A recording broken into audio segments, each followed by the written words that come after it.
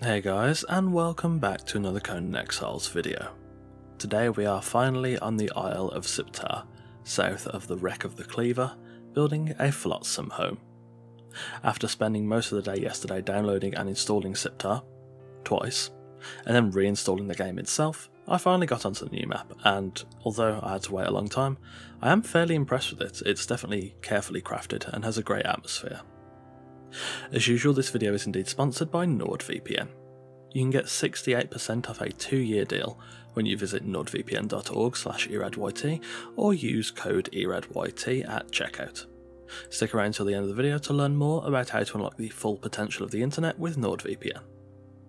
So, without further ado, let's get started.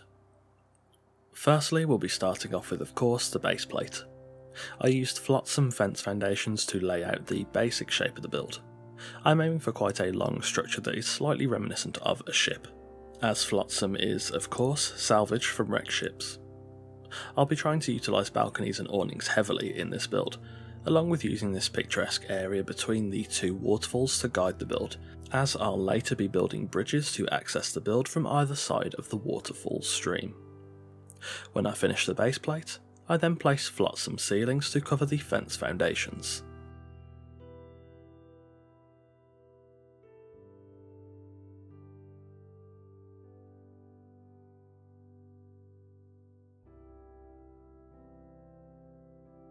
Next, for the walls. I used Flotsam walls and frames to build the walls of the ground floor 2 tiles high, constructing some rooms on the ground floor as I went. Flotsam is a very rough, coarse and cobbled together material that I'm still a bit torn on. Flotsam can get very samey very quickly, so breaking it up with awnings or other decorations is almost essential, as otherwise you end up with an extraordinarily boring build. I'm also not a huge fan of the frames. I get what they were going for, but I don't think it's the best design. Alas though, it's not awful, and I think Flotsam is a material set that will eventually grow on me. I already do have a soft spot for the roof pieces. I think they look great.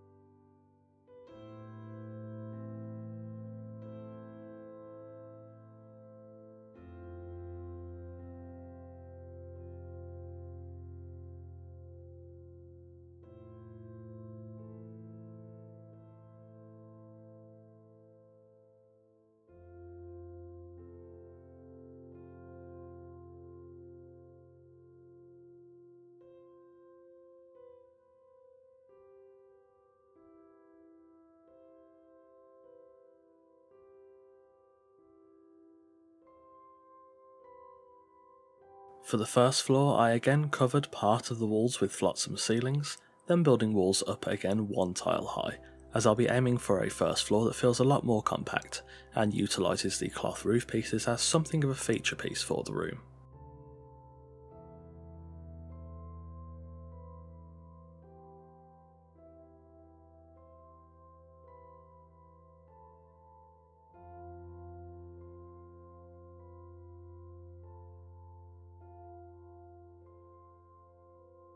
Next, for the roofs. I firstly built a flat apex roof atop the first floor, finishing the roof off with rooftop pieces and wall caps. I have to say, I really do like the wall cap design from this material pack.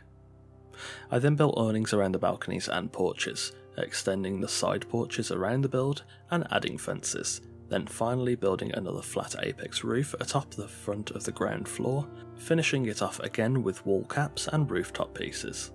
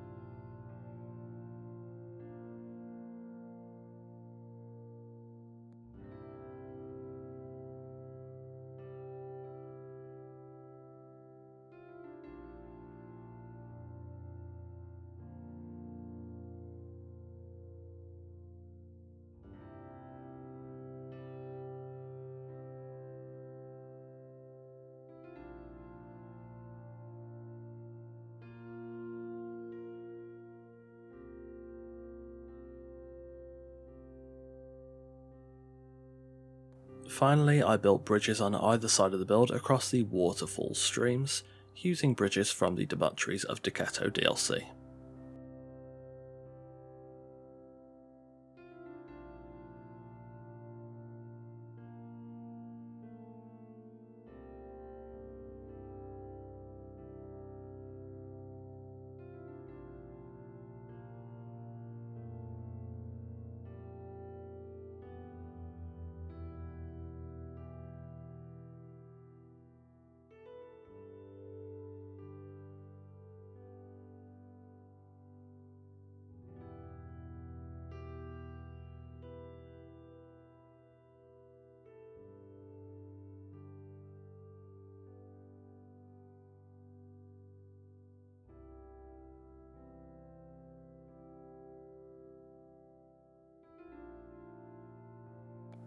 Finally, when the shell of the build was done, it was then time to, of course, furnish.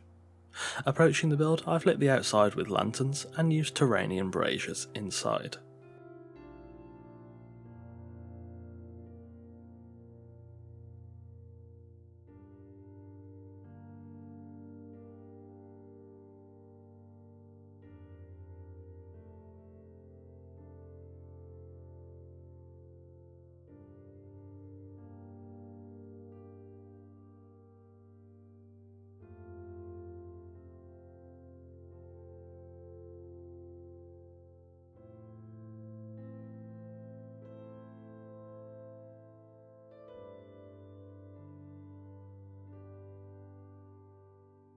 Entering the build, Flotsam creates quite a warm and rustic interior that works really nicely with warmer lighting options.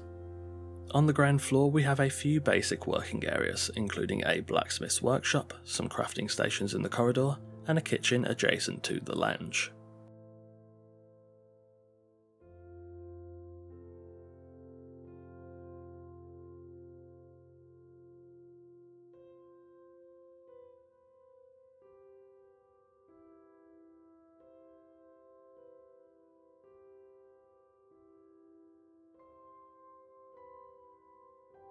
I do like this building pack a lot. I just wish they had included decoration and lighting options native to the pack, rather than having to rely on decorations from other packs that sometimes don't suit the aesthetic.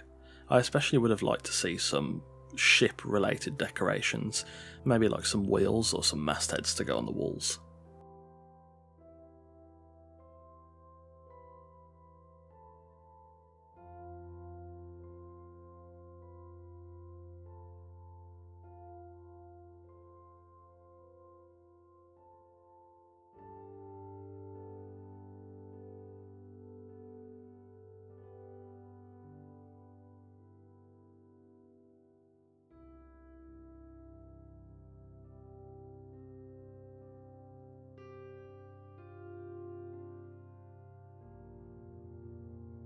The balcony at the front of the ground floor provides a nice view down the waterfall, to the wreck of the cleaver, and then across to the open sea.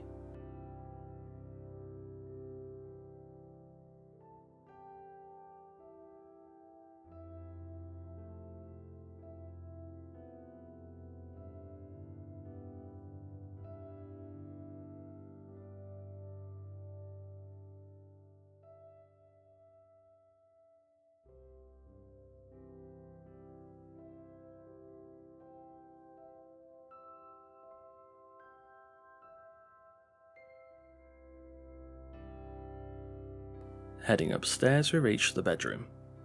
This is a much more compact room, with a small desk space for the resident to study his findings on Siptah and work out what is happening at the centre of the island.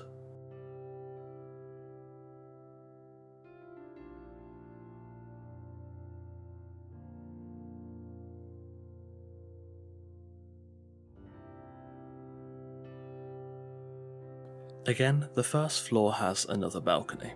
This one is much wider than the ground floor and provides more impressive views across the Isle of Siptah.